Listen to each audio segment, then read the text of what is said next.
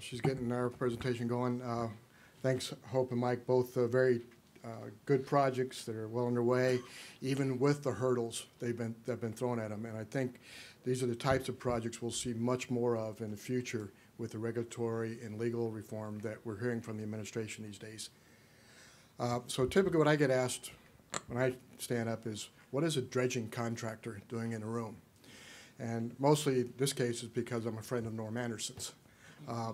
But dredgers are part of the process, and after you guys spend years designing, planning, financing, somebody gets to have the fun part and actually get to build the projects, and that's what we do. Great Lakes, let me tell you a little bit about the company, but I'm going to skip through a lot of the background slides on who the company is. There's a couple other points I'd like to make, and hopefully if we have, I don't think we'll have time for questions, but we're all going to be around the rest of the day, so feel free to track us down. So just real quick about Great Lakes, we're a 126-year-old company. We are based in Chicago. Got our start building the downtown shoreline in Chicago. So if when you go visit there, you can admire some of our old work there. We actually built most of the maritime infrastructure in the Great Lakes in the early years. About 1900 is about the time frame we went around in New York and Boston. We actually are the largest dredging company in the U.S. by a factor of 2, 3 depending on the year. And we don't do a lot of work in the Great Lakes anymore. Most of our work is major port deepening, coastal work, maintenance dredging. We actually have 25% of our work is international, mostly in the Middle East. And 75% of our work is domestic, and most of that is for the Army Corps of Engineers, who I will say is actually our best client no matter where we work in the world. You'll have a little different view this afternoon about the Corps, and maybe something a little different than others here, but in our world, the contracting side, they're actually quite effective at what they do. Just the type of projects we do, the capital, the coastal protection, maintenance work. We do some international rivers and lakes. We actually do some reservoir dredging, that type thing with our smaller units. We own 35 dredges, most of them based in the U.S. We are a Jones Act company, so the work and the vessels in the U.S. are U.S. owned, U.S. built, and U.S. crewed. We have one of almost every type of dredge. Being an older company, we've done a lot of different types of projects. We're pretty proud of our engineering team, and if we have a challenging project, we actually do have some fun developing new equipment. This is it's one of our big barges. We talk about from the future growth opportunities we see as a company, but more just where the market's heading. Obviously, the deepening of U.S. ports. We talk about the Panama expansion. Let's not forget the Suez Canal expansion, which also is a big impact on the marketplace. We're doing a lot of work these days on the coastal side. Louisiana, Sandy work has been big supplemental appropriations for doing work that should have been done before Sandy, before Katrina. So we're hoping for a new emphasis on the coast there as well. The WRDA bills are extremely important to us, and we're tickled pink that the Congress has got back on track with the 2-year WRDA process. It's very important for all of us making investments. It's important for the port authorities to make their investments, be able to plan for them. It's important for private companies to be able to look at it as an opportunity for their work. And for us, it's an opportunity to try to forecast, because our equipment has a 30 to 40 to 50-year life. And if we're trying to guess what's going to happen on a 7-year WRDA process, try and explain that to the owners, right? Obviously, a lot of port deepening talk. There's a lot of projects that have come out of WRDA 2014 and 2016. A lot of talk, again, about the Panama, but it's also just about port expansion in general. I want to talk a little bit about some of the things I've learned. Moved to D.C. about 4 years ago. And how do you talk about infrastructure? How do you talk about dredging? How do you get people interested in what we do? Typically, you talk to somebody about dredging in about 30 seconds, if that long, their eyes glaze over. You know, what are you talking about? Yeah, you're excited about it, but what's that got to do with me? But if we start talking about rail and highway and air, other infrastructure modes, all of a sudden, we have a larger group to talk to. And we all kind of do fit together in discussion. So I would argue that in terms of infrastructure discussion, maybe we ought to throw supply chain discussions into that discussion as well.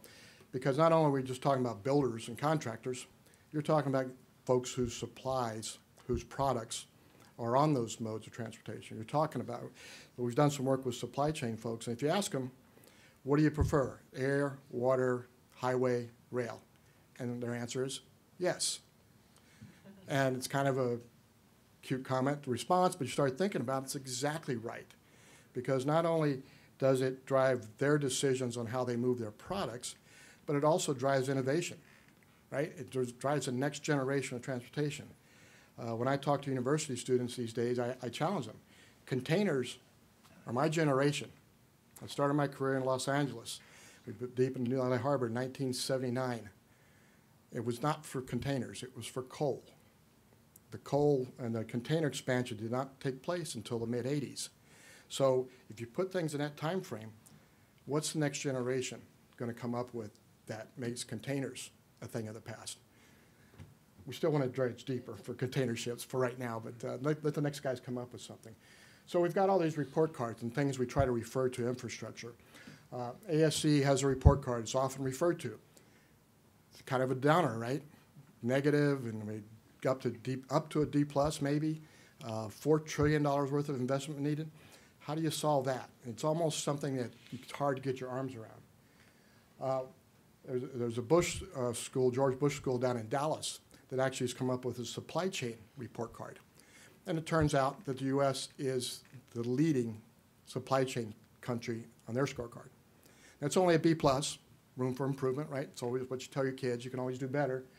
But the point is that when it talks about getting products to the marketplace, we're pretty darn good at what we do. Even with our hands tied behind our back, we find ways to make it. And maybe it's a combination of the modes of transportation. Maybe it's one or the other. Maybe we need to improve one or all of them together. But that conversation needs to take place as comprehensively, not exclusively. AAPA has their freight initiative, American Association of Port Authorities. I have some slides on that. I'll whisk through those. You can look them up later. But basically, they call for a significant investment, not just on the water side, but also on the land side. Again, as Hope and Mike have talked about, you get the products into the port, you got to get them to the market. American Shore and Beach Preservation Association talks about coastal investment needing $10 billion over the next 10 years to protect our coast. So we don't have $60 billion disaster bills that come up out of nowhere. Those are, not all of it's preventable, but a lot of it, the damage is preventable. And then finally, where does the innovation come from? You start talking about containers, you start talking about new modes of transportation.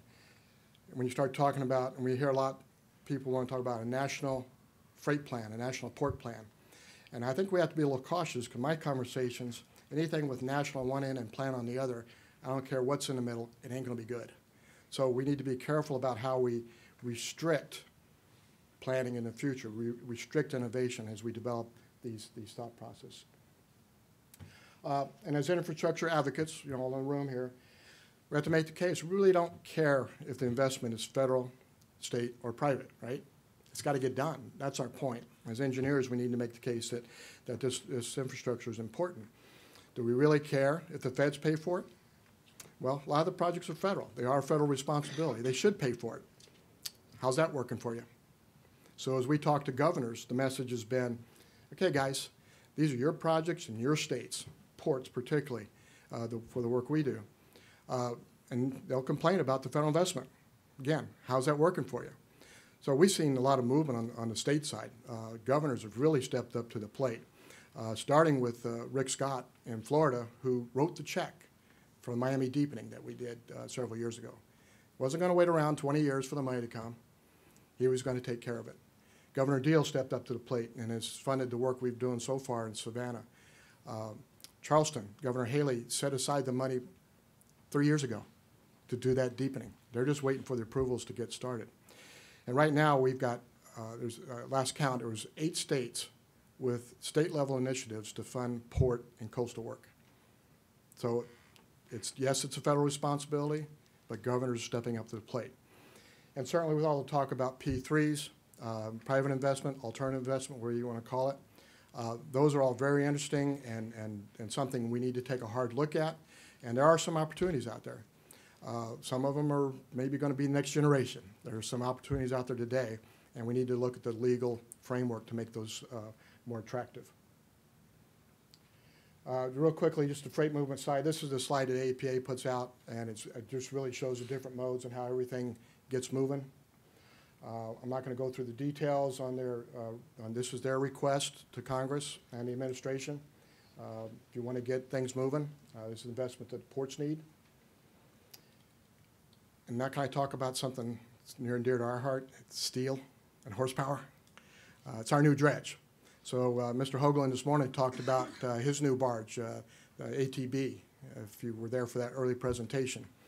Well, we're actually building an articulated tug and barge new dredge, a $156 million investment in a marketplace that actually is quite difficult to understand. The president's budget goes down every year. Again, trying to explain that to the banks.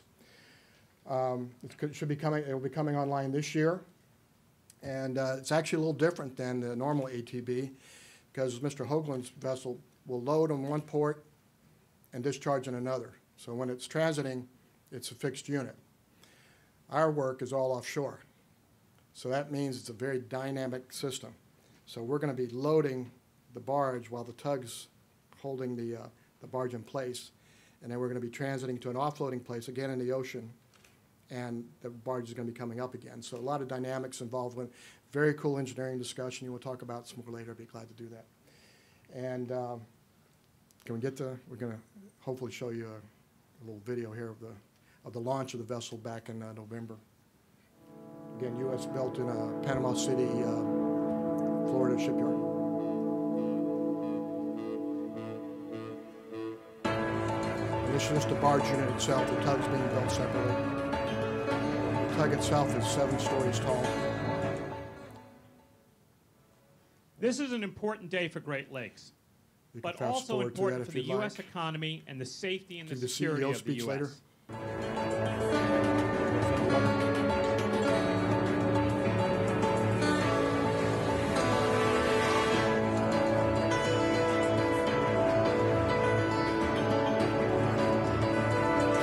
$156 million investment.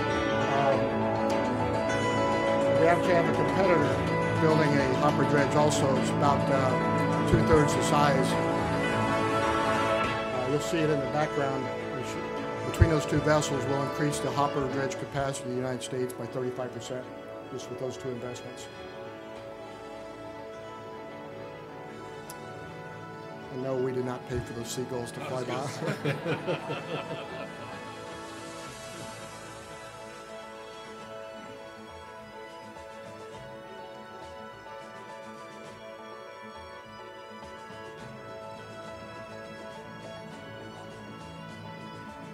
You see the other vessel in the background there.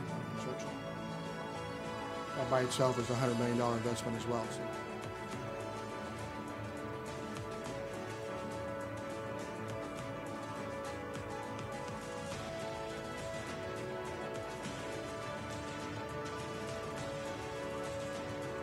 They're very complicated machines. Every inch on there has some working part, as opposed to a regular ship, it might just be some steel plating and hold to carry stuff.